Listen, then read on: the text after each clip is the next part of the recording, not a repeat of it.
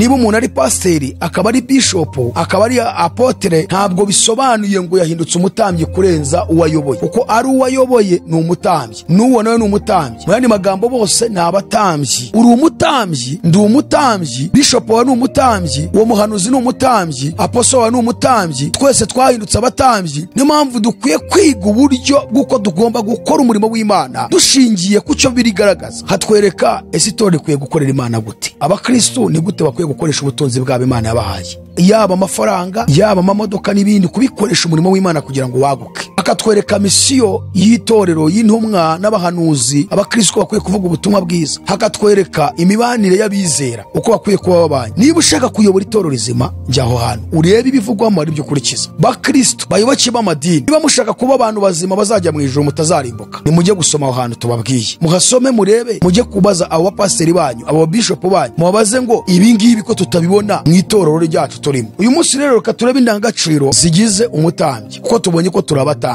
Kuko Aroni n'abana be ndetse n'abandi batambyi bakomokaga mu Balewi basemborezaga ubutambyi bwacu muri iki gihe, bivuye ngo nari amabwiriza bahawe aratureba. Ibyaha byinshi dukora ni umubiri ubikora, bikafekita n'ubugingo bwacu. Niyo mpamvu dukwiye kurinda umubiri. Babandi bavuga ngo Imana ireba mu mutima nireba ku mubiri, kandi noneho umubiri niwe uzarimbuza abantu benshi. Aravuga ngo ahubwo mwambare umwambi Yesu Kristo, kandi nimuhe urwaha imibiri yanyu ngo ibone uko ikora ibyo yifuza. Imana irashaka ko iyi mibiri yacu, kuko ariyo iducumuza cyane bikafekita ubugingo, tuyambika umwambaro witwa Kristo. Mbere yuko wambara indi myenda yose, Imana iragusaba kwambara Yesu agahinduka umwambaro. Numara kwambara Yesu agahinduka umwambaro wawe, uzamenya undi mwambaro wambara ukomeze, uzamenya uko utunganya umubiri wawe mu buryo budashobora kuzakurimbuza. Bizatuma udahurwaho umubiri wawe kuko wamaze kwambara umwambaro witwa Yesu. Niko Pawulo avuze, watatse abayobozi b'amadini bari gukora abantu za deliverance bikayizaho basambanyije. Imibiri iri kubakoresha uburiganya bwinshi kugira ngo babashe kuyobya abantu ariko bo babeho. Kwiyuhagira k'umutambyi Aroni kwasobanuraga ko twebwe dukwiriye kwirinda muri iki gihe, tukarinda ko umubiri wacu wadukoresha ibihwanye n'irari ryawo ushaka. Tugomba kuwimurwaho egal kwiyuhagira umubiri, kuko nitwe batambyi bo muri iki gihe twasimbuye Aroni, twasimbuye ubutambyi bw'Abalewi. Ibi bintu turashaka kubizana muri iki gihe cyacu, turebe bishatse kuvuga iki. Ayo namwe mu mabwiriza turi buhereho, ariko hari andi mabwiriza none bahawe. Ni ukuvuga ngo twabonye ko Imana yabanje kubwira Aroni ndetse n'abo bafatanyije umurimo ngo bagiye babanza biyuhagire umubiri wose. Kuki Imana yababwiye ngo babanze biyuhagire umubiri wose? Hari inyigisho ziriho muri iki gihe n'abayoboke b'amadini batigishijwe ngo bamenye ukuri, aho ubona umuntu atirirwa akavuga ijambo rikomeye ngo igihe cyose muzabona umuntu yambaye abunuje, yambaye ubusa, muzamenye ngo no mu mutima we yambaye ubusa. Ntabwo yambaye, mu bitekerezo bye yambaye ubusa. Umuntu ni smart mu bitekerezo, umurebera no mu myambarire. Iyo umuntu yambaye ari smart inyuma ku mubiri, uhita umenya ko n'ibitekerezo bye biri smart. Dukwiriye kwezwa, tukezwa ku mubiri no ku mutima. Agakiza kacu kagwiye guhera mu mutima kakagaragarira no ku mubiri. Nuko bakundwa, ubwo dufite ibyo byasezeranijwe, twiyezeho imyanda yose y'umubiri n'umutima, tugende twiyejesha rwose kubaha Imana. Amen. Ngo dukore ibintu bibiri, twiyezeho imyanda yose y'umubiri n'umutima. Kandi mu kwiyeza nta kindi tugomba gukoresha, ngo kugenda twiyejesha rwose kubaha Imana. Kubaha Imana egare kwezwa umubiri n'umutima. Kubaha Imana byo tubikura hehe? Ni mu kwiga ibyanditswe byera, tukabisoma, tukabyumva, tukabisobanukirwa. Urumva ko Imana ireba no ku mubiri. Umubiri nawo ukwiye kwezwa. Wezwa biturutse ku kisi, bakavuga ngo ni Imana yabatumye. Ibinyoma biri mu birebana n'ivuga butumwa riri hanze aha mu madini. Ibinyoma biri mu bantu bitwa ngo abahanuzi, bafashe impano z'ubuhanuzi barazihimba atari Imana zibahaye. Kandi ngo naba Kristo muhagarare mushikamye mukenyeye ukuri. Niba uri umutambyi, Imana kugize umutambyi, indangagaciro ya kane ni uko ugomba kurangwa n'ukuri.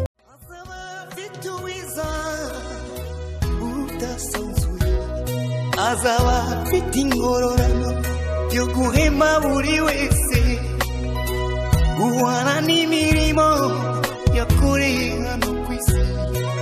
Nawe nshuti yanjye aza kwambika ikamba. Reka nongere nkwifuriza amahoro Imana, nshuti mwene data kandi mukundwa, wowe ufata umwanya ugakurikira ubutumwa bwiza butambuka kuri AYALONI TV, shakiro ry'ubutumwa bwiza bw'Ubwami bw'Imana.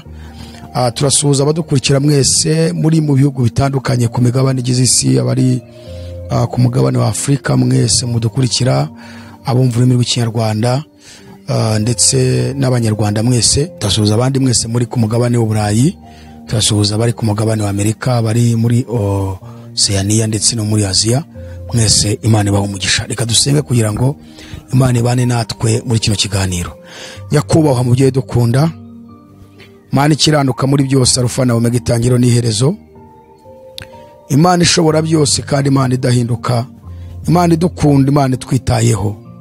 Twongeye kugaruka imbere yawe kugira ngo ubane natwe muri kino kiganiro, kandi ubutumwa bwiza tugiye kuvuga bugira ububasha kuba bwumvise, buhindura imibereho yabo mu buryo bw'umwuka ndetse no mu buryo bw'umubiri. Bana natwe, utuyobore, duhinduke umuyoboro mwiza ucishamo ibyawe, maze kandi abantu barushaho kwezwa ku ijambo ryawe. Tubyamaje twizeye mu izina ry'Umwami wacu Yesu Kristo, amen. Uyu munsi rero turagarutse mu kiganiro cyacu, ariko ntabwo turi twenyine, turi kumwe na channel yitwa Abaragwa Family TV. Ni channel nziza cyane iri gutambuka ubutumwa muri iyi minsi, kandi wumva bufite icyerekezo, bubasha gufasha abantu, kubahindura, gutuma abantu bashobora gusobanukirwa. Ushobora gukurikirana iki kiganiro kuri AYALONI TV, kimwe nuko wagikurikirana ku Baragwa Family TV. Umuryango mwiza cyane kandi ubona uhagurukiye kugira ngo ubutumwa bwiza bugire ku mpera y'isi.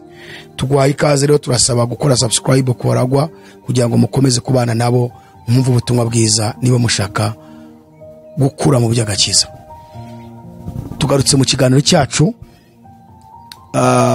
Ubushize twakoze ikiganiro, twaturi kuvuga amazina ageze muri 7 itorero abakristo abizera bahawe, ariko nubwo ayo mazina bayafite ntago bitwa ayo mazina gusa, ari nayo nibuza dukwiriye kuba twahamagarana kugira ngo dufate amazina Imana yatubujije ngo tuyite abantu.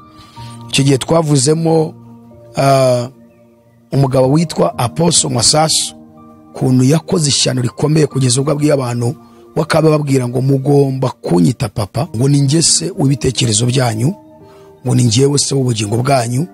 Aranavuga ngo nta n'umuntu n'umwe wemerewe gusoma Bibiliya atabigize mu ruhare, atabanje kubimusaba, kumunyuraho. Ibi rero ntabwo wabitandukanye no kwa padiri no kwa papa muri Kiliziya Gatolika mu bihe byabayeho by'ibinyejana byabanjije, aho nta mukristo wabaga wemeye gusoma Bibiliya. Mu kiganiro cy'ubushize kindi duhetse kubabwira, twababwiye ko ba papa babaye benshi. Twari tuzi papa wenyine wo muri Kiliziya Gatolika, ariko noneho ba papa bamaze kuboneka ari benshi, bafite amacace yabo. Noneho si na ba papa gusa, ahubwo havutse na ba mama, ba mami benshi. Ujya kumva abayoboke b'idini runaka muri arahamagara umuyobozi we ngo ni mami, ngo mami, yahamagara pastor we ngo ni daddy. Kandi twarabibonye. Hanyuma icyo kiganiro twaragitanze dusobanura ibya Masasu, dusobanura ibya Apostle Gitwaza ko nawe yabivuze. Tuvuga ku mugabo witwa Paul Mackenzie, umunyakenya w'umupasiteri uherutse kwica abantu abategetse kwiriza ubusa. Twerekana ahantu bashobora kuba bafitanye isano n'abo bagabo babiri, Gitwaza na Masasu. Twavuzemo ibintu byinshi rero, tuvugamo nyine ari amazina 7 Imana yahaye itorero, ariko twasobanuyemo 2, irya kabiri twari tutararangiza, n'iryo tugiye gukomereza uyu munsi. Iki kiganiro kikaba gifite title ivuga ngo aba bagabo uko ari 3 hari icyo bahuriyeho, bagiye kurimbukana n'abayoboke babo, ibyabo biramenyekanye. Iyo niyo title y'icyo kiganiro, wajya ukagikurikira ukumva ayo mazina, ndetse tukaba tugiye gukomeza kugira ngo utazasobwa n'ibyo utumvishe mbere ntubisobanukiwe neza. Ubu turashaka kujya tubabwira ikiganiro cyabanjije kugira ngo uje kutwumva ari bwo bwa mbere abashe gukurikira icyambere twari twamaze gutanga, kugira ngo abashe kugendana natwe. Amazina 7 Imana yaduhaye, bibaye ngombwa dukwiriye no guhamagarana, ariko ayo mazina akaba ari amazina afitanye isano cyangwa twahawe biturutse mu cy'Imana yatugize cyo. Ayo mazina ni ayahe rero? Uyu munsi numva nshaka kuyavuga yose uko maze iminsi ngaruka kuri 2 kuko yaratinze cyane, nubwo irya kabiri uyu munsi nk'urisobanura neza, ariko nashaka kubivuga nihuta kugira ngo abantu mubyumve. Izina rya mbere twabonye ko umukristo wese, umuntu wamaze kwizera Yesu by'ukuri, abahindutse urusengero rw'Imana. Imana imugira urusengero rwayituramo. Ibi twarabibonye Bibiliya bivuga cyane. Mu Bakora n'urwandiko rwa mbere 3:16, ntimuzi ko mu rusengero rw'Imana kandi ko Umwuka w'Imana aba muri mwe. aha twagaragaje ko aya mazu abantu bubatse twebwe twita amasinagogi bakayita isengero ari uburyo bwo kujijisha abantu, kuko iyi nzu y'ibyondo n'amatafari ntabwo ari urusengero rw'Imana, ni inzu ijya guteranirwamo n'isengero ziri original. Umuntu niwe rusengero rw'Imana. Igihe cyose mwagiye muri iriya nzu mugomba kumenya ngo muri insengero zagiye guteranira mu nzu, muri iriya nzu yubatswe. Ariko none igitangaje, abayobozi b'amadini, abanyamadini bafashe inzu z'ibyondo n'amatafari n'ibiti n'ibindi n'amabati baba arizo bita urusengero, hanyuma bo biyambura icyo Imana yabagize cyo, biyambura n'iryo zina. Niyo mpamvu abantu aho gukirizwa mu miryango yabo, mu ngo, mu tuzi bakora, bakizwa uko bageze muri iriya nzu ko ariyo bise urusengero, kandi ari wo rusengero rw'Imana. Pawulo rero ibi yarabigaye, yarabimefiye, yabitesha agaciro. Ibi byo kuvanga iriya nzu niyo rusengero. Niyo usomye mu byakozwe n'intumwa, igitabo cy'ibyakozwe n'intumwa igice cya 17 kuva ku murongo wa 21 kugeza ku murongo wa 24, Pawulo yarageze mu Bugiriki mu rugendo rwa kabiri yarakoze rw'ivugabutumwa. Aha ni mu Bugiriki, yari ari ku mugabane w'Uburayi. Ageze mu murwa mukuru w'Ubugiriki Atene, yarageze asanga basenga ibigirwamana kandi babyubakiye amazu bateraniramo, ari ingoro bubatse bajya guhuriramo bagasenga ibigirwamana. Barubatse ibicaniro bigeze muri 7, noneho barabyubaka. Bamaze kubyubaka, hagati y'ibyo 7 icya 7 bagishyira hagati, bacyandikaho ngo ni Imana itamenywa. Kuvuga ngo uruhande rumwe hari 3, urundi ruhande hari 3, hagati bashyiramo ikindi cya 7 bakita ngo ni Imana itamenywa. Iyo Mana itamenywa rero niyo Pawulo yarimo aravuga, ni nayo yarabashyiriye. Ahageze rero yavuze amagambo akomeye, kuko yatangiye kuvuga ubutumwa. Baramufata bamujyana ku cyicaro gikuru cy'urukiko cyitwa Areopago. Agezeyo atangiye gusobanura. Noneho icyo gice yuhere ku murongo 21 icyo gice cy'ibyakozwe n'intumwa cya 17, haravuga ngo kuko abanyatenayi bose n'abasuke baho batagiraga ikindi bakora keretse gushyushya inkuru no kumva ibyadutse gusa. Ngo nuko Pawulo ahagarara hagati ya Areopago aravuga ati, bagabo banyatenayi, mbonye muri byose ko mukabeje kwibanda mu by'idini. Kuvuga ngo baramufasha bamujyana bamushyira hagati mu rukiko muri Areopago. Noneho baramubwira ngo sobanura izo mana z'inzaduka, kuko urumva bari bafite ikintu cyitwa gushyushya inkuru no gutara ibyadutse, kandi bahora mu ngoro z'ibigirwamana bajya gusenga. Nta gakiza bari bafite. Nuko abanyamadini benshi muri iki gihe bameze, barajya muri ziriya nzu bise isengero, bakahariho bigira abamarayika, ariko bagira hanze bakaba bapagani, bakagambanirana, bagahigana, bakazana ubwicanyi n'ibindi. Ngo nuko Pawulo ahagarara hagati ya Areopago aravuga ati, bagabo banyatenayi, mbonye muri byose ko mukabeje kwibanda mu by'idini.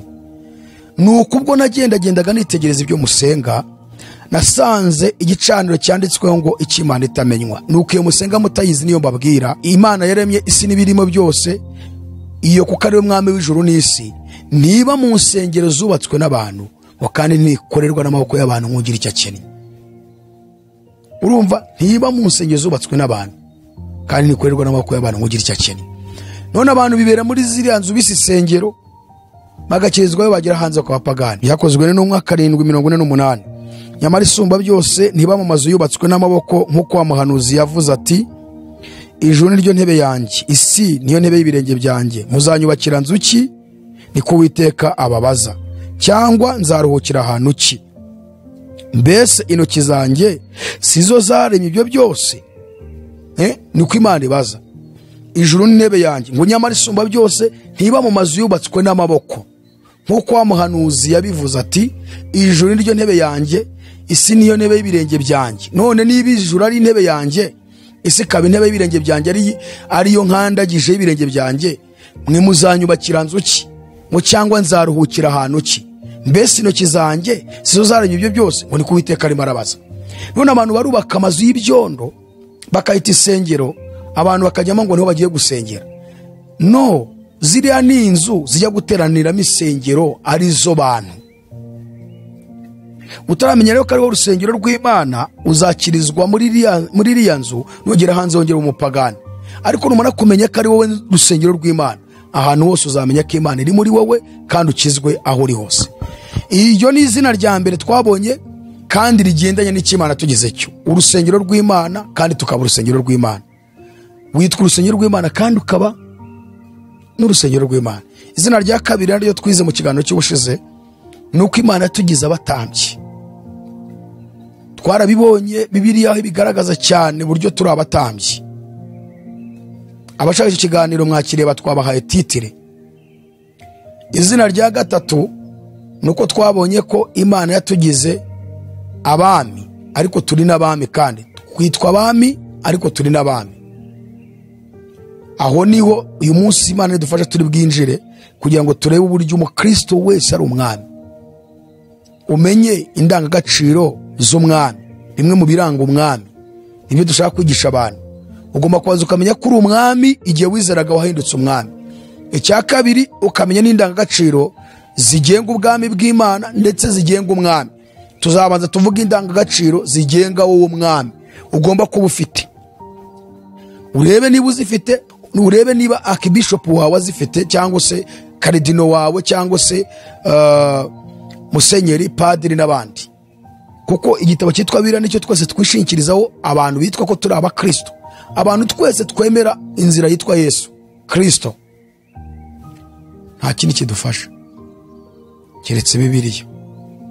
Niba utemera Bibiliya rero nta bugingo ufite muri wowe, kandi witwa umukristo. Rekura iyo myizerere yo kwizera Yesu, wakira indi myizerere. Ariko niba uzi ko wemera Yesu Kristo, nta handi wamusanga, ni muri Bibiliya, nta handi. Izina rero rya gatatu nuko Yesu yatugize abami, ariko tukitwa n'abami. Izina rya kane, turi inzu y'Imana. Izina rya gatanu, tukaba umurima w'Imana. Izina rya gatandatu, tukaba umuzabibu w'Imana, tukitwa n'umuzabibu kandi. Izina rya nyuma, tukaba turi ibuye. Imana yaduhinduye amabuye yubatswe ku ibuye rikomeza imfuruka, ari ryo Yesu, kandi hakaba fondasiyo yitwa intumwa n'abahanuzi. Twubatse ku rufatiro rw'intumwa n'abahanuzi, ariko Kristo Yesu akaba ari we buye rikomeza imfuruka. Uyu munsi rero turagaruka ku birebana n'izina rya kabiri, kuko twamaze kubona ko umukristo ari umutambyi. Ahubwo tugiye kureba noneho zimwe mu ndangagaciro, mu mabwiriza Imana yahaye iki abatambyi. Reka dusome Bibiliya, igitabo cy'Abalewi ibice 16 umurongo wa 3 n'uwa 4. Aya ni amategeko Imana yahaye uwitwa Aroni, umutambyi mukuru, ndetse n'abatambyi bagombaga gufatanya nawe umurimo, ari bo batambyi bato, harimo n'abahungu be. Mwumve rero amabwiriza bahawe, kubera ko aba nibo batubanjirije mu murimo, basemborezaga ubutambyi bwacu bwo muri iki gihe ndetse n'ubutambyi bwa Kristo. Yesu ubu niwe mutambyi mukuru, twebwe tukaba abatambyi bato, tukaba dufatanyije umurimo w'ubutambyi. Wari mu ijuru imbere y'Imana arimo kudusabira, ariko natwe turi mu isi nk'abatambyi, turimo gushaka kugira ngo tumenyekanishe Imana mu isi. Reka dusome twumve. Haravuze ngo uku aba ariko Aroni agenza ngo abone kwinjira aho hera. Icyambere, yenda ikimasa cy'umusore ho igitambo cyo gutambirwa ibyaha, n'isekurume y'intama ho igitambo cyo koswa. Noneho rero tugiye kureba ibintu bine hano yabwiwe. Icyambere, yambare akanzu y'igitare yejejwe. Kabiri, nayo akabutura y'igitare. Gatatu, akenyeze wa mushumi w'igitare. Kane, yambare mu mutwe cya gitambaro cy'igitare kizinze. Iyo niyo myambaro yejejwe. Hanyuma icya gatanu, abanze kwiyuhagira ayambare. Amen.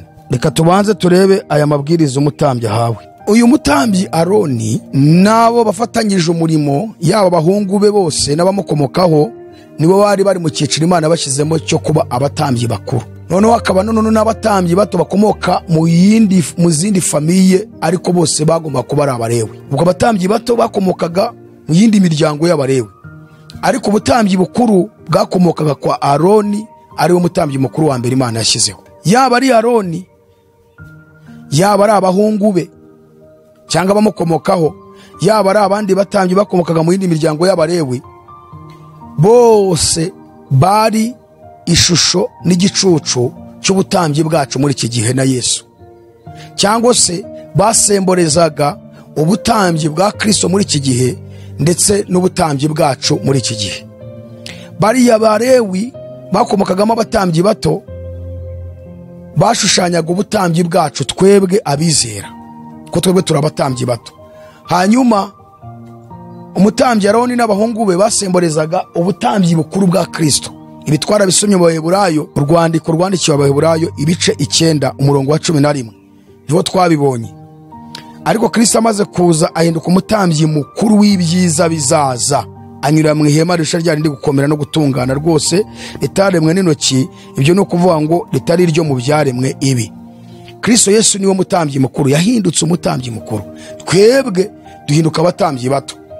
Rwandiko rwa Petero rwa mbere ibice 9, ariko mwebweho muri ubwoko bwatoranijwe, abatambyi b'ubwami, ishyanga ryera, abantu Imana yaronse kugira ngo mwamamaze ishimwe ry'abahamagaye. Uwo ni Petero. Ariko mwebweho muri ubwoko bwatoranijwe, abatambyi b'ubwami. Iyi ni Bibiliya ibivuze. Byahishuje cya mbere umurongo wa 6 biravuga ngo yaduhinduye abami n'abatambyi b'Imana ye ariyo na se. Twebwe rero turi abatambyi bato, Yesu akaba umutambyi mukuru. Wowe wizera, ni pasiteri, ni bishopu, uri we wese, yaba umukristo usanzwe, yaba uvuga ngo afite ubushobozi bwo kuvuga ubutumwa bwiza, imbere y'Imana ntawe uruta undi. Twese turi abatambyi b'ubwami bwa Kristo. Yaba uwo nguvuga ngo arakuyoboye ni umutambyi, nawe ubwawe uri umutambyi. Iki tugomba kubanza tukacyemeranya uko Bibiliya ari kwivuga.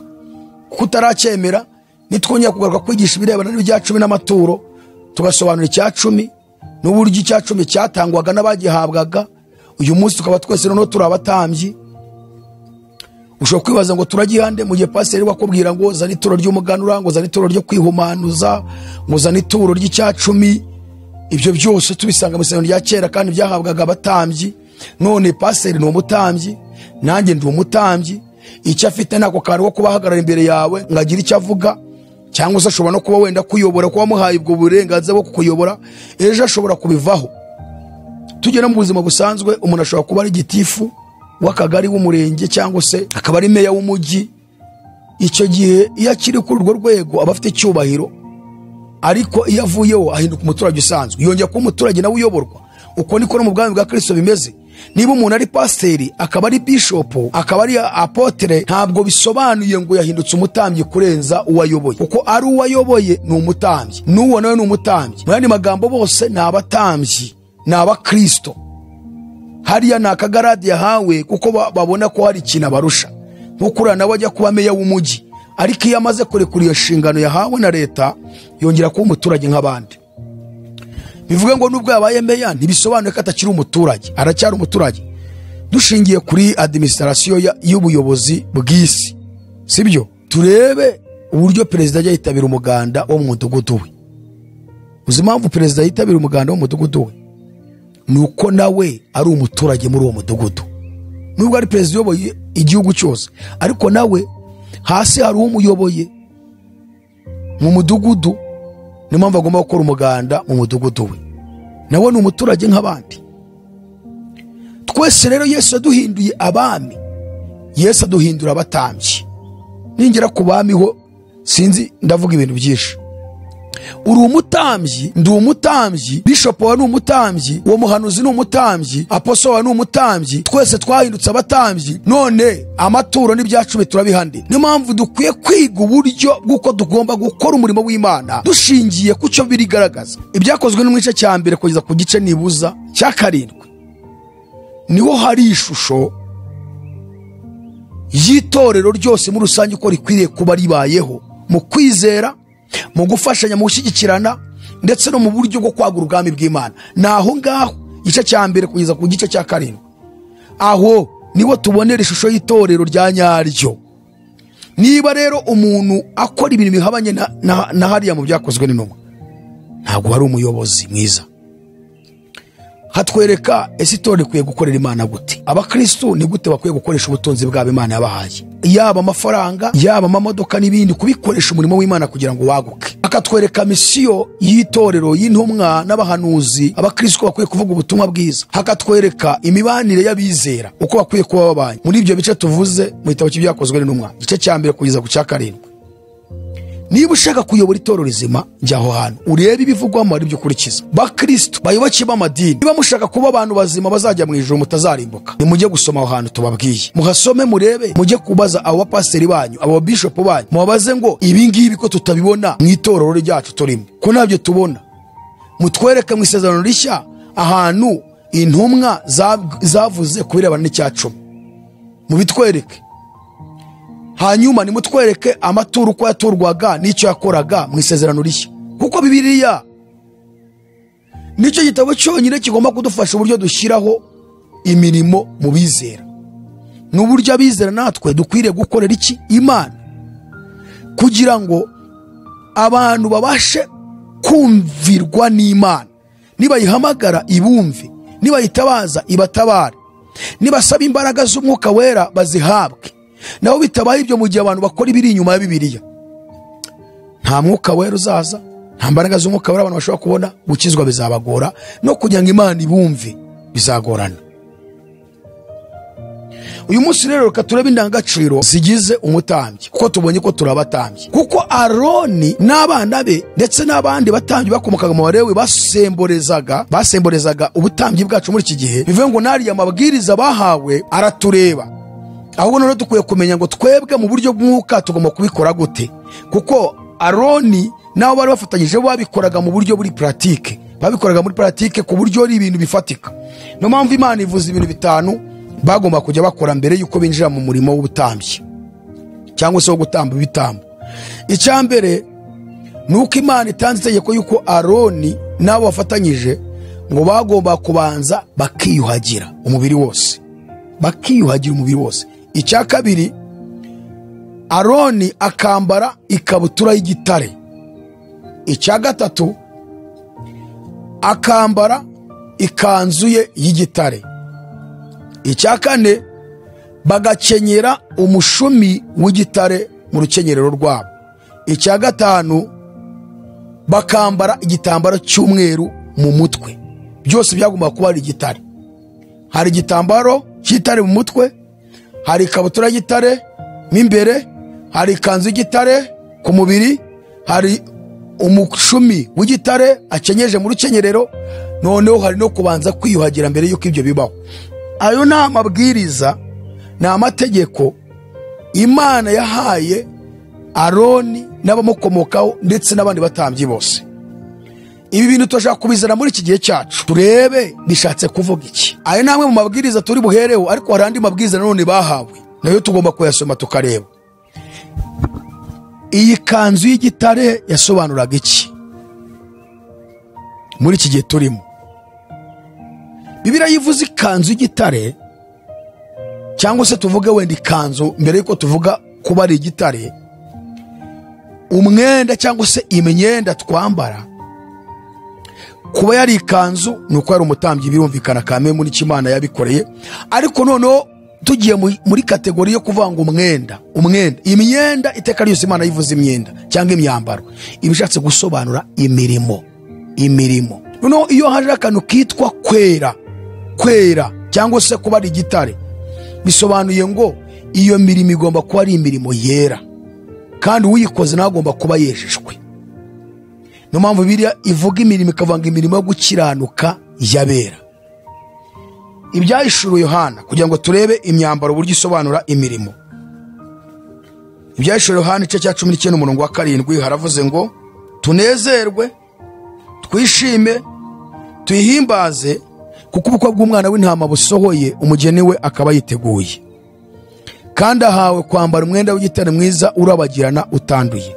Uwo mwenda w'igitare mwiza niyo mirimo yo gukiranuka y'abera. Kandi ahawe kwambara umwenda w'igitare mwiza urabagirana utanduye.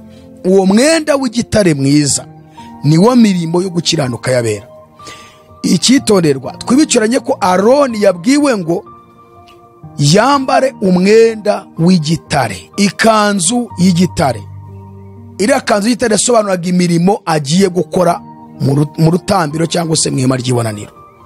Ni ukuvuga ngo rero uriya mwenda w'igitare, iriya kanzu y'igitare yashushanyaga imirimo myiza twebwe nk'abatambyi bo muri iki gihe dukora.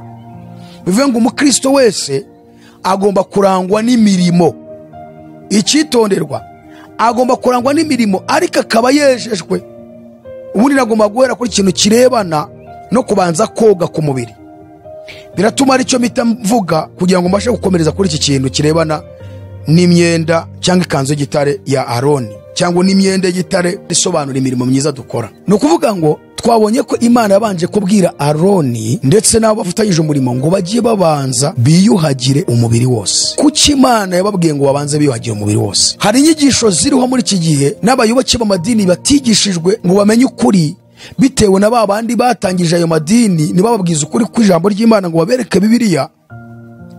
Aho ubona umuntu atinyuka akavuga ijambo rikomeye ngo Imana ireba mu mutima, ntabwo Imana ireba ku mubiri.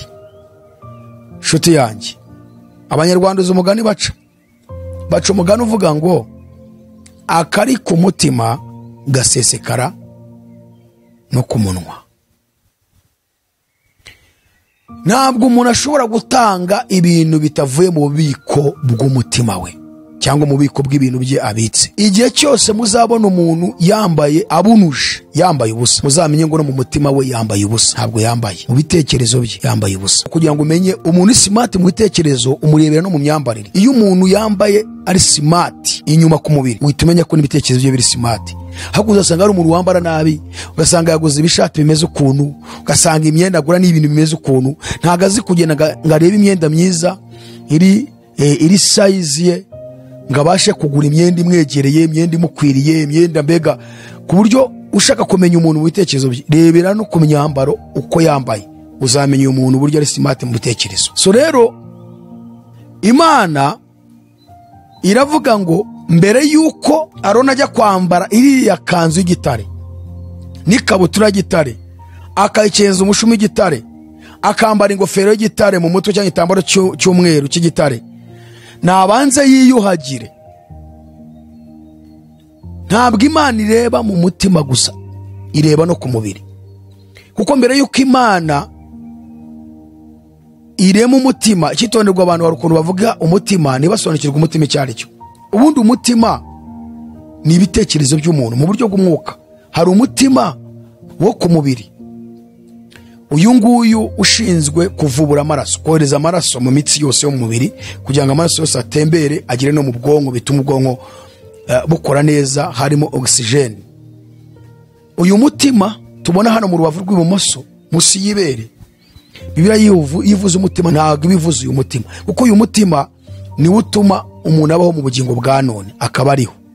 Niyo mpamvu uyu mutima iyo uguye cyangwa iyo uguye mu nda umuntu aba ahita apfa, kuko amaraso aba yahagaze. Bibiliya yivuze umutima ibishatse kuvuga ibitekerezo by'umuntu. Igihe cyose uzavanga Imana ntireba ku mutima, aprito ngo Imana ntireba ku mubiri ahubwo ireba mu mutima, ujye uvuga ibitekerezo, kuko ni nayo nzu y'Imana, ni nayo Imana itura. Imana itura mu bitekerezo byacu. Mbere yuko rero umuntu ahabwa ibitekerezo ngo atekereze, abashe kugira ubwenge, agira ubumenyi, arobanure ibibi n'ibyiza, abashe kugira amarangamutima, abashe kureba ibintu nyine ubone mbega ingingo zose zirakora muvoma, aramuvinga. Imana yabanje kurema umubiri, ifata umukungugu irawubumba, imaze kuwubumba irambika hariya ikintu kiryama aho ngaho, irangije nyuma imushyiramo ibitekerezo ngo imuhumekiramo umwuka w'ubugingo, umuntu ahinduka ubugingo buzima. Umuntu yatekereje kuko Imana yamuhumekeye umwuka w'ubugingo, ariko itarawumuhumekeramo nta bitekerezo yari afite. None uhita ukavanga Imana ireba mu mutima ngo ariko nireba ku mubiri, kandi ariyo yaremye n'umubiri, biba ari ikibazo. Niyo mpamvu Imana yabwiye Aroni ngo Aroni n'abana be n'abandi batambyi mbere yuko binjira mu murimo wanjye w'ubutambyi babanze biyuhagire. Dukwiriye kwezwa, tukezwa ku mubiri no ku mutima. Agakiza kacu kagwiye guhera mu mutima kakagaragarira no ku mubiri. Pawulo yandikiye Abatesalonike mu rwandiko rwa mbere igice cya 5 umurongo wa 23 ndibwira, haravuze ngo Imana y'amahoro ibeze rwose, kandi mwebwe ubwanyu n'umwuka wanyu n'ubugingo n'umubiri byose birarindwe bitazabaho umugayo ubwo umwami wacu Yesu Kristo azaza. Imana y'amahoro ibeze rwose. Yeze ikise ngo yeze umwuka wacu, yeze umubiri wacu, yeze n'ubugingo bwacu, kugira ngo bitazabaho umugayo ubwo umwami wacu Yesu Kristo azaza. Urumva ko rero tugomba kwezwa aho hantu ko ari hatatu: mu mubiri, mu mwuka, mu bugingo. Aho hose agomba kuba hejejwe. Imana ibwira Aroni ngo mubanze mwiyuhagire mbere yuko mubasha gukora imirimo yanjye, kuko iriya kanzu twabonye ko isobanura imirimo myiza. Turabibonye mu byahishwe. Nta muntu ukwiriye gukora imirimo myiza atabanje kuba yejejwe. Icyo nicyo ndi bugarukeho kuba iriya kanzu yari umweru. Ikanzu y'ubwayo isobanura imirimo Aroni yabaga agiye gukora. Muri iki gihe cyacu isobanura imirimo abizera dukora, ariko si ukuyikora gusa, ahubwo iyo mirimo igomba kuba ari yera. Ba nyiri ukuyikora bagomba kuba bejejwe. Niyo mpamvu iriya kanzu agomba kuba ari igitare, kandi n'uyambaye akaba yabanje kwiyuhagira akaba yejejwe. Aroni rero yariyuhagiraga.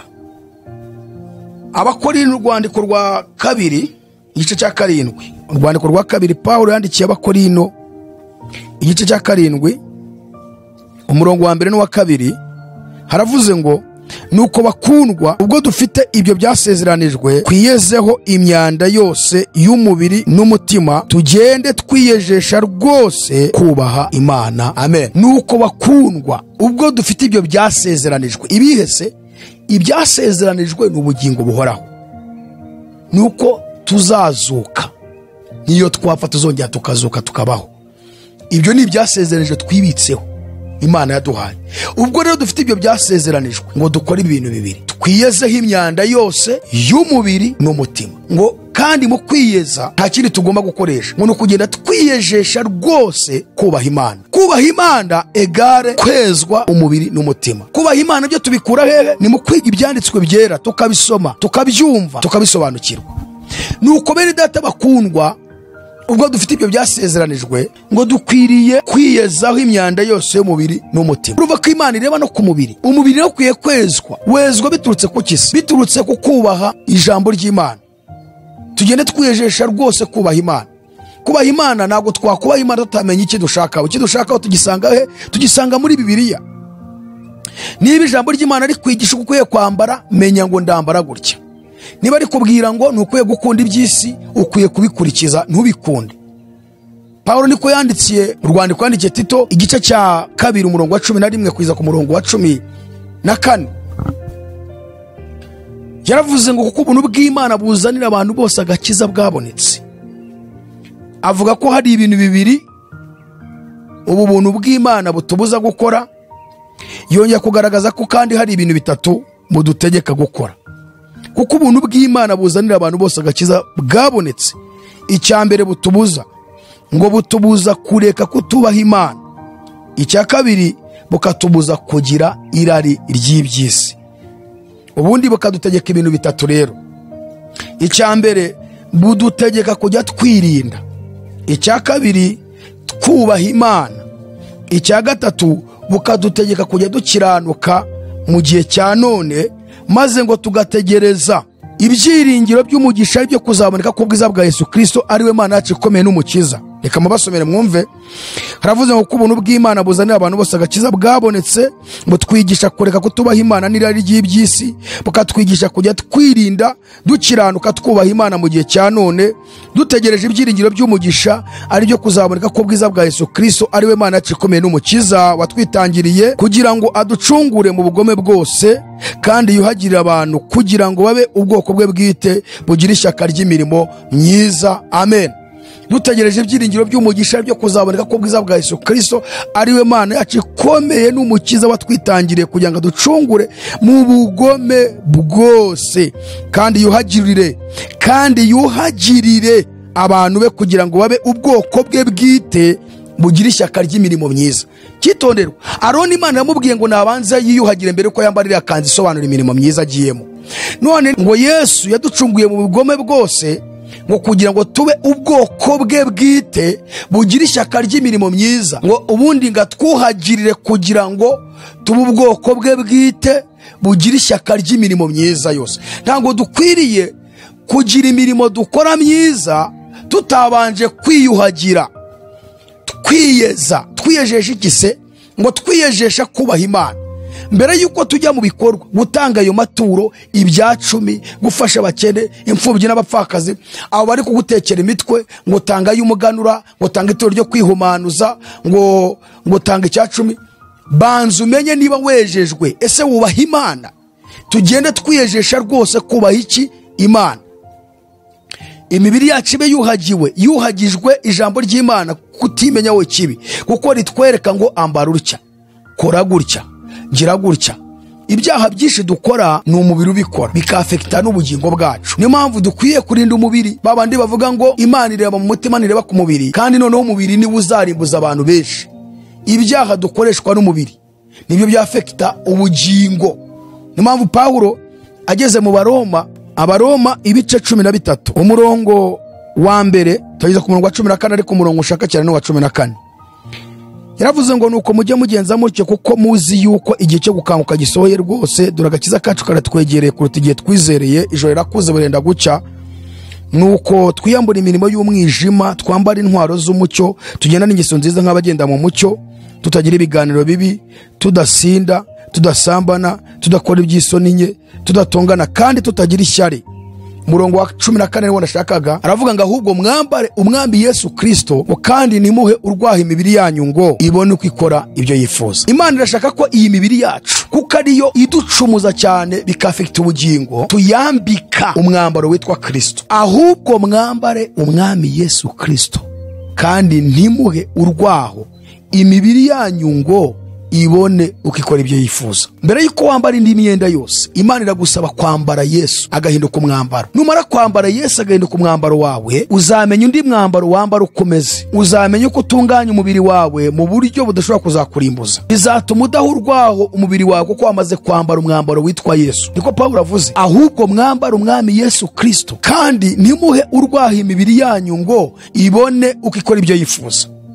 So rero impamvu Imana yabwiye Aroni kubanza kwiyuhagira, nuko n'umubiri nawe ukwiriye kwezwa, tukirinda kuba uyu mubiri wadukoresha ibyo twifuza. Nicyo Aroni yabaga asemburiza muri iki gihe cyacu turimo. Kuriya kwiyuhagira ku mubiri ni uburyo bwo kugira ngo imibiri yacu muri iki gihe cyacu turimo dukwiriye kwirinda cyane, kugira ngo itadukoresha ibyo yifuza, bikafekita ubugingo bwacu tukazarimbuka. Hari ukuntu umubiri gutegeka kwambara, hari ukuntu ugutegeka kugaburira, ukabana gutegeka kugira ngo uce mu buriganya bwinshi n'ubujura n'ubwesikoro, kugira ngo ubashe kuwutunga uhaze iki gifu, kandi wambare neza, uwambika amakositime. Ni umubiri kubigutegeka. Bibiliya iravuze ngo twe kuwuha urwaho kugira ngo ubone uko ikora ibyo wifuza. Hari ukuntu umubiri gutegeka ngo uriya mukobwa mwiza, ngo nk'amafaranga ufite ngo ntiwagenda ngo umuterete muryamane, uriya musore mwiza mwakundanye ukazamuha mukaryamana. Ese wacemo izi nzira? Niyo mpamvu ubona umubiri watatse abayobozi b'amadini bari gukora abantu za deliverance, bikagizaho basambanyisha. Abagabo bari gusambanya abagore ngo abapotere bari gukurura abagabo ngo barabakorera deliverance, bigatuma basambana. Ntabwo bigeze bima umubiri urwaho, ahubwo bawuhaye urwaho. Umubiri uragutegeka ngo igisha izi nyigisho z'isi kugira ngo wikurure abantu baguha amafaranga menshi. Niyo mpamvu ubona abayobozi b'amadini kuvuga ukuri byabananiye, bari kwigisha inyigisho z'ibinyoma zishingiye ku by'isi gusa, bigatuma n'abarimo nabo batamenya ukuri. Ubwo bahaye imibiri urwaho, ntabwo biyuhagiye umubiri, ntabwo bejejwe umubiri. Imibiri iri kubakoresha uburiganya bwinshi kugira ngo babashe kuyobya abantu, ariko bo babeho. Kwiyuhagira k'umutambyi Aroni kwasobanuraga ko twebwe dukwiriye kwirinda muri iki gihe, tukarinda ko umubiri wacu wadukoresha ibihwanye n'irari ryawo ushaka. Tugomba kuwimurwaho egal kwiyuhagira umubiri, kuko nitwe batambyi bo muri iki gihe twasimbuye Aroni, twasimbuye ubutambyi bw'Abalewi. Kuba twarasimbuye ubutambyi bwo kwa Lewi, turasabwa noneho rero kurinda imibiri yacu, tukayuhagiza kuba itatwoshya mu bintu byose ushaka ngo tubiwuhe.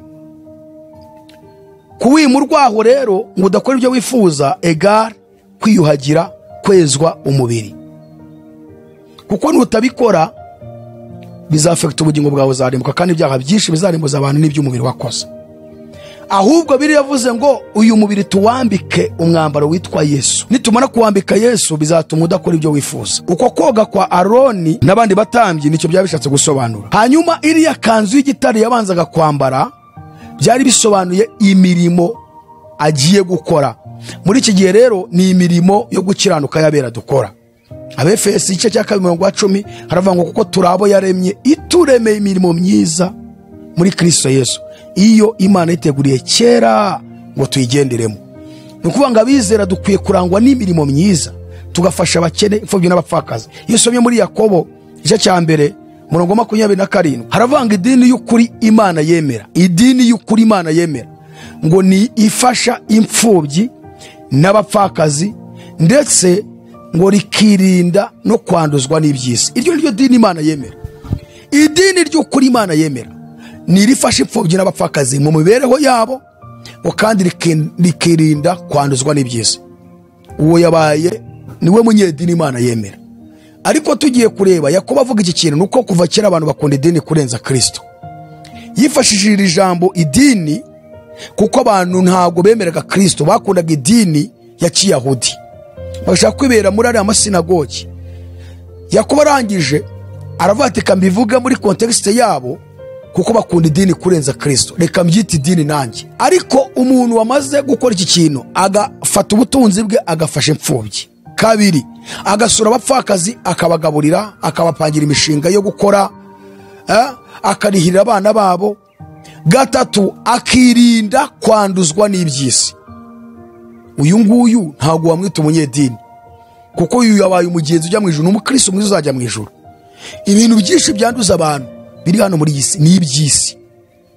Noneho uyu muntu wamaze kwirinda kwanduzwa n'iby'isi yarangiza afata ubutunzi bwe akabufashisha abakene n'imfubyi n'abapfakazi, uyu se ntabwo akiri umunyedini, yagiye mu ijuru byarangiye, ni umukristo, ni urusengero rw'Imana ituramo, Imana igendana nawe. So ni ukuvuga ngo Imana irashaka yuko twebwe nk'abizera, twebwe nk'abatambyi bo muri iki gihe cya none turimo, tukaba dufite umutambyi mukuru duhagarariye ari wa Kristo, tugomba guhora twiyuhagiye umubiri. Kwiyuhagira umubiri ni uko turinda uyu mubiri ko wagira ibintu byinshi urarikira tukabijyamo, hanyuma bikafekta ubugingo bwacu bukazarimbuka, ngo tukagenda twezwa twiyejesha rwose kubaha Imana.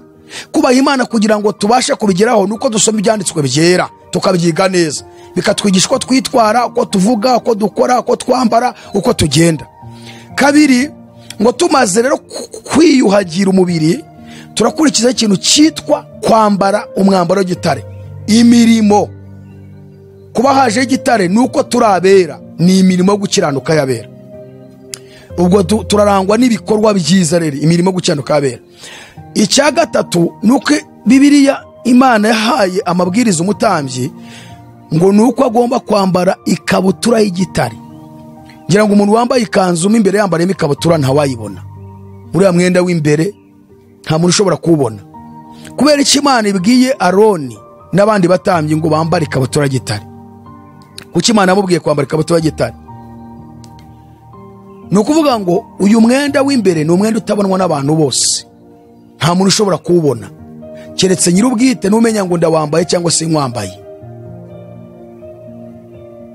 Kuba noneho Imana ivuze ngo yambare ikabutura y'igitare bisobanuye noneho kwezwa ko mu mutima, ibikorwa biturutse mu mutima wo gukiranuka, umutima wejejwe, gukiranukiraho Imana ikureba ariko abantu batakureba. Hari abantu bakiranuka bagakiranukiraho abantu babareba, niyo mirimo bakaba bayikora ariko abantu batabareba. Iyo ahihishe bagakora amarorerwa, akaba yagiye gusambana, akaba arimo arakora uburiganya, hari ubuntu bw'ubujura arimo arakora, arimo aragavura, akaba arimo kwikinisha, akaba ari kureba amashusho y'urukozasoni, akaba ari muri za pornography, ariko hanze ukabona ni umukiranutsi. Ugomba kuba wambaye n'ikabutura y'igitare ku mubiri wawe. Ikabutura y'igitare isobanura gukiranuka ko mu mutima, aho abantu batakureba ariko Imana ireba, ikabona ko n'ubundi ufite gukiranuka ko mu mutima, gukiranuka abantu bareba, kanakiranuka aho Imana ikureba abantu batareba. Wamutambyiwe, wowe wamaze kwizera, Imana iragusaba ngo kiranukire naho batakureba kuko irakureba wowe uri. Ibyo ukora byose wiherereye nubwo abantu batabibona ariko irakureba. Ni kiri akabutasobanuraga muri kihe cyacu twebwe nk'abatambye muri iki gihe, nuko tugomba gukiranuka, tukagira gukiranuka ko mu mutima abantu batareba ariko Imana ibibona, ikadutangira ubuhamya ko dukeshejwe. Icyo ni cya gatatu. Icya kane nuko yavuze ngo yambare akenyere umushumi w'igitare mu rukenyerero. Dusome Abefeso, rwandiko rwandikiwe itorero ryo muri Efeso, Pawulo yanditse. Reka twumve uko Pawulo yahuguye itorero ryo muri Efeso. Dusome igice cya 6. Turasoma duhereye ku murongo wa 14. Haravuze ngo muhagarare mushikamye mukenyeye ukuri, mwambaye gukiranuka nk'icyuma gikingira igituza.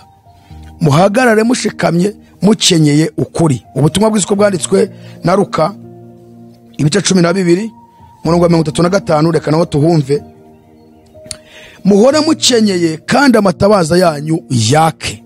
Umva Pawulo mu Efeso kuravuze muhagarare mushikamye mukenyeye ukuri, mwambaye gukiranuka nk'icyuma gikingira igituza. Yesu nawe ati muhore mukenyeye kandi amatabaza yanyu yake. Uriya mushumi yakenyeraga mu rukenyerero rwe wasobanuraga ukuri, kujya imbere y'Imana afite ukuri, n'imbere y'abantu akaba afite ukuri. Ibyo agiye gukora byose agomba guhorana ukuri muri we. Niba turi abatambyi, turi mu kintu cyitwa indangagaciro, amabwiriza, amategeko Imana iduha yahaye abatambyi. Twebwe nk'abatambyi b'ubwami, umva amabwiriza Imana imiraguha, umva amategeko Imana igwa wa mutambyiwe. Icya mbere tubonye ko ugomba kwiyuhagira umubiri, ugomba kwezwa umubiri. Icya kabiri nuko ugomba kwambara ikanzu y'igitare yera. Icya gatatu nuko ugomba kwambara ikabutura y'igitare ku mubiri wawe abantu batabona ariko Imana ibona. Icya kane turiho noneho uriya mweko, uriya mugozi yakenyeraga, uriya mugozi usobanura ukuri. Imana Pawulo avuze ngo muhagarare mushikamye mukenyeye ukuri. Yesu nawe ati muhore mukenyeye kandi amatabaza yanyu yake. Umukristo wese agomba kubaho mu buzima burangwa n'ukuri, nta kinyoma kimubonekaho. Ariko guhera ku bayobozi b'amadini, ababishopu, abaposo, ababwiriza butumwa bwiza, abahanuzi, benshi muri iki gihe cya Laodikiya cya nyuma uzasanga mu buhanuzi harimo ibinyoma, mu kwigisha harimo ibinyoma. Kiragiye mbona abantu benshi, abayobozi b'amadini, b'ababishopu, agahamagara umwigisha yamubwiye ngo uze wigishe ukuremo abantu amafaranga, dore amafaranga dufite, ushaka uburyo uhimba, bakabihimba ngo ni Imana ivuze kandi aribo babipanze. Akaba yagenda akajya kuzana inkoni akavanga Imana yambwiye ngo inkoni umuntu wese uyikoraho ngo arahita agira iterambere rikomeye cyane, muze mukoreho. Abaje gukora ati buri wese mbere ko ayikoraho agomba kubanza agatanga ituro, kandi ituro ritari ibiceri, agashyiraho ibyiciro by'abantu bitewe n'urwego umuntu ariho. Abatanze miliyoni, abatanze 50,000, abatanze 30, abatanze 1,000, na bya biceri yangaga bikarangiza nabyo abyemeye, bakavuga ngo ni Imana yabatumye. Ibinyoma biri mu birebana n'ivuga butumwa riri hanze aha mu madini. Ibinyoma biri mu bantu bitwa ngo abahanuzi, bafashe impano z'ubuhanuzi barazihimba atari Imana zibahaye, kandi ngo ni abakristo. Muhagarare mushikamye mukenyeye ukuri. Niba uri umutambyi, Imana kugize umutambyi, indangagaciro ya kane ni uko ugomba kurangwa n'ukuri. Muri famiye yawe, mu muryango wawe, mu bana bawe, mu nshuti zawe, mu kigo aho wiga, ku mashuri, ku mugore wawe, ku mugabo, mbega ukuri. Imana ishaka kukenyera uwo mushumi mu rukenyero rwawe, wowe wamutambyiwe, ukagira ukuri. Muhagarare mushikamye mukenyeye ukuri. Muhore mukenyeye kandi amatabazo yanyu yake, ngo mumere nk'abagaragu bategereza shebuja aho agarukira ava mu bukwe, kugira ngo ubwo azaza nakomanga mukingurire vuba. None Yesu aravuga ngo hahirwa abagaragu shebuja azaza agasanga bari maso. Nababwira ukuri ko azakenyera akabicaza akabahereza. Igihe cyose utavuga ukuri, igihe cyose nta kuri kukurimo wamutambyiwe, menya ngo Yesu naza ntabwo uzamenya ko yagarutse. Ukuri biriya Imana yategetse abatambyi bo mu Isezerano rya kera b'Abalewi, byasemborezaga twebwe abatambyi muri iki gihe ko tugomba gukenyera uyu mushumi, ariko uyu mushumi akaba ari ukuri. Dukwiye kurangwa n'ukuri. Tuzagaruka tureba abantu bagira ibinyoma ku icyaha cyo kubeshya ari cyaha kibi cyane. Icya gatanu aricyo tugiye gusa nkaho dusubikiraho ko turacyakomeje inyigisho zirebana n'indangagaciro, cyangwa se izi ndangagaciro zikaba zikubiye mu cyo bita amabwiriza Imana yahaye abatambyi bo mu Isezerano rya kera, ariko natwe nk'abatambyi muri iki gihe akaba ari bo basemborezaga ibyo tugomba gukora muri iki gihe. Icya gatanu uko Imana yavuze ngo umutambyi ikintu agomba gukora nuko agomba ngo kwambara igitambaro cy'igitare mu mutwe. Iki gitambaro cy'igitare mu mutwe cyasobanuraga iki? Kuko ibi byose abikoraga yinjiye mu murimo w'ubutambyi. Twebwe umurimo w'ubutambyi tuwuhoramo rero, ntujya urangira, duhora mu murimo w'ubutambyi. Imana Pawulo yandikiye Abaroma ibice 12 umurongo wa mbere avuga ngo nuko bene data bakundwa ndabinginga kuba imbabazi z'Imana ngo mutange imibiri yanyu ibe ibitambo bizima bigera bishimwa n'Imana, ariko kuyikorera kwanyu gukwiriye. Ngo kandi nimwishushanye n'abiki gihe, ahubwo muhinduke rwose mugize imitima mishya. Nukuvuga ngo iki gitambaro cyo mu mutwe cy'igitare, mwumva icyo cyasobanuraga. Abefeso igice cya 6 n'ubundi zini ntwaro zirindwi Pawulo yabwiye abakristo bagomba kuba bambaye. Ni izihe rero? Ntwaro ya mbere yavuze ko ari ukuri, iya kabiri ni ugukiranuka, iya gatatu ni ubutumwa bwiza, iya kane ni ukwizera, iya gatanu ni agakiza, iya gatandatu ni ukuba ufite ijambo ry'Imana, iya karindwi ni ugusengesha umwuka iteka mu buryo bwose bwo gusenga no kwinginga. Izo tuzisanga hano mu Befeso igice cya 6 kuva ku murongo wa 14 kugeza ku murongo wa 17 cyangwa se 18. Ariko noneho intwaro ya gatanu yaravuze ngo mwakira agakiza kabe ingofero. Mwakira agakiza kabe ingofero. Kuko Imana yarabwiraga Aroni ikamubwira ngo atambe ibitambo ariko yambaye ingofero cyangwa igitambaro cy'igitare mu mutwe. Byabaga bisobanuye ngo agomba kujya mu murimo w'Imana, agakora umurimo w'Imana ariko afite agakiza, akijijwe neza. Kandi aka gakiza kakagomba kuba kagaragarira abantu bose. Niyo mpamvu umuntu wambaye ingofero cyangwa se nk'uyu Aroni wakenyeraga igitambaro mu mutwe, wambara igitambaro cy'igitare mu mutwe, abiseye babireba akacyambaye mu mutwe, banareba niba ari umweru cyangwa gitukura, cyangwa niba ari umukara, cyangwa niba ari umwanda urimo. Niba Imana ivuze ngo mwambara agakiza kabe ingofero, ni ukuvuga ngo kuri Aroni Imana ashaka kugira ngo igaragaze ko kuri twebwe nk'abatambyi bo muri iki gihe agakiza kacu kagomba kuzaba kagaragarira abantu bose, kandi tugakora umurimo wayo dukijijwe mu bitekerezo byacu, ku buryo ibitekerezo byacu biba bikijijwe neza nta byaha biri mu bitekerezo, kuko cya gitambaro cyambaraga mu mutwe kandi kikaba ari igitambaro cy'igitare. None hano Pawulo avuze ngo mwakire agakiza kabe ingofero. Agakiza kagomba kugaragarira abantu bose. Niba uri umutambyi w'Imana, iri ni rimwe mwibwirizwa nanone Imana iguhaye. Imana iguhaye ibwiriza rivuga ngo ugomba kwambara agakiza kakaba ingofero mu mutwe. Mu bitekerezo byagomba kuba harimo agakiza, hatema ibitekerezo bipfuye amaso bidafite pfa na ruguru, kugambira ibibi, kugambira kwihorera, kugambirira kugira umushinya, burakari, ugasanga urabisazanye, imbega n'ibindi. Kuba Imana yabwiraga Aroni rero nk'umutambyi wasemborezaga ubutambyi bwacu muri iki gihe kwambara igitambaro mu mutwe cy'igitare, byasobanura ko twebwe muri iki gihe tugomba kwambara agakiza nk'ingofero. Noneho kuba noneho babigeranije n'ingofero, nuko umuntu wambaye ingofero nta muntu n'umwe utayibona akayambaye akamenya ngo iyi ngofero yambaye ifite ibara rimeze ritya. Kuba noneho rero ingofero igomba kuba yera, nuko tugomba kuba twejejwe mu bitekerezo byacu, mbega tugasa nk'Imana, tukaba abatambyi bafite agakiza mu bitekerezo, tukaba abatambyi bafite agakiza kagaragarira mu mirimo dukora, tukaba abatambyi bafite agakiza kagaragarira no mu myambarire mu ruhande rw'umubiri, abantu bose bakabona ko twoko turi abatambyi b'ubwami.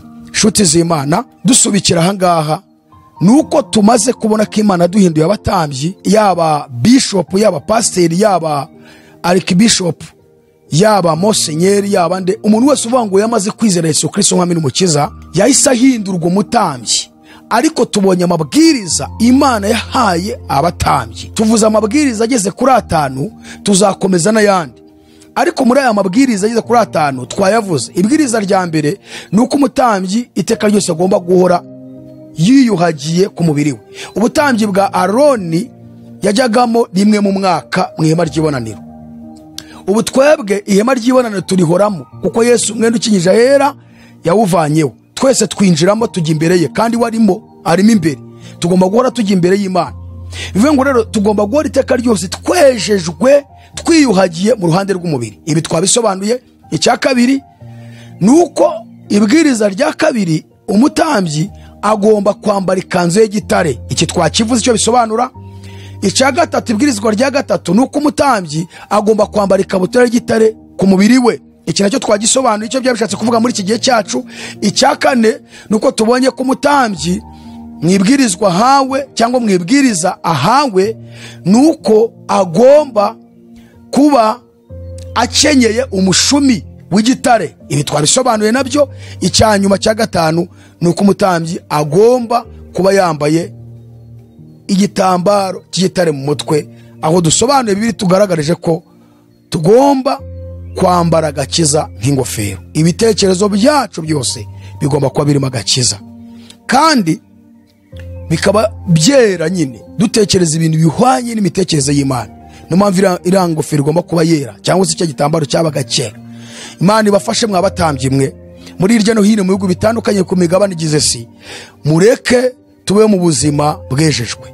Tuzagaruka tubereka andi mabwiriza agenga umutambyi muri iki gihe kugira ngo tube mu buzima Imana yishimira. Tukiri aho rero, tekereza neza, ese umubiri wawe urejejwe? Kabiri, ese imirimo ukora uyikora, mbega ukora imirimo yo gukiranuka yabera, uhari imirimo ikuranga? Gatatu, ese waba ukiranukiraho abantu bakureba, aho batakureba ukaba udakiranuka? Niba udakiranuka naho batakureba, ugomba kumenya icyo Imana ishaka. Icya kane, ese ugira ukuri muri wowe? Ukurura kugira cyangwa urangwa n'ibinyoma? Icyanyuma, ese agakiza ufite kagaragarira abantu bose koko ko ari agakiza kejejwe? Abantu barakubona bakavuga ngo uriya muntu arejejwe, urakambara ku buryo abantu bakakubonaho. Nta muntu wambaye ingofero wahisha abantu katayambaye, kandi n'isura yayo barayimenya niba ari umutuku cyangwa ari umweru. Imana irabizi, n'abantu barakuzi niba koko uri umukirisitu ukijijwe cyangwa udakijijwe. Niba ufite agakiza kanyako barabizi. Reka dusenge, wigenzure, usabe Imana imbabazi. Nyakubahwa mubyeyi dukunda, turagushimiye kubw'ikiganiro cyiza tugejejeho. Komeza gufasha abadukurikiye ndetse no kubaha kwezwa kuko ari abatambyi b'ubwami. Dusenge n'abandi bose batari bakizwa kugira ngo bahamagare kugira ngo nabo binjire mu bwami bwawe, bahinduka abatambyi b'ubwami, hanyuma dutegereze ubwo ugiye kugaruka uzasanga tukwiteguye. Turagushimiye ko mvishe gusenga, tubyambaje twizeye mu izina rya Yesu, amen. Imana ibahe umugisha cyane, kandi Imana ibakomeze. Ikiganiro nakagaruka. Shalom shalom. Azatujyana muri amazu meza yaduteguriye, nitugerayo tuzahora tuririza. Nzaba kumwe na Eliya, nzaba kumwe na Abrahamu, tuzahora